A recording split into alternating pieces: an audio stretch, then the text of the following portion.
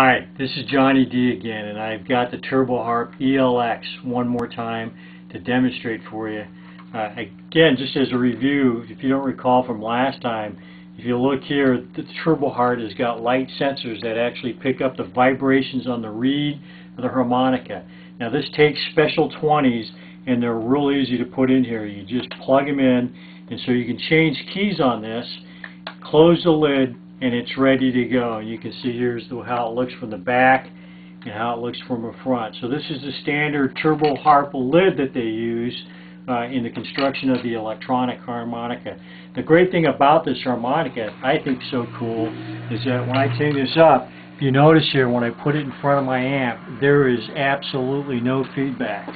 So from a musician's point of view, you know, that's kind of the holy grail for harmonica players, being able to get that sound you want, but at the same time trying to avoid that feedback that nobody wants when they're playing the music. So we're going to do something a little different here than I did last time.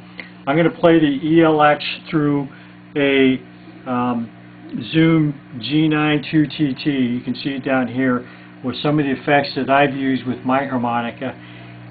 So I'm going to play a slow blues in the key of F, and what we're going to do is I'm just going to cycle through some of the effects I got so you can hear the potential that this awesome instrument has. Alright, so let's get started.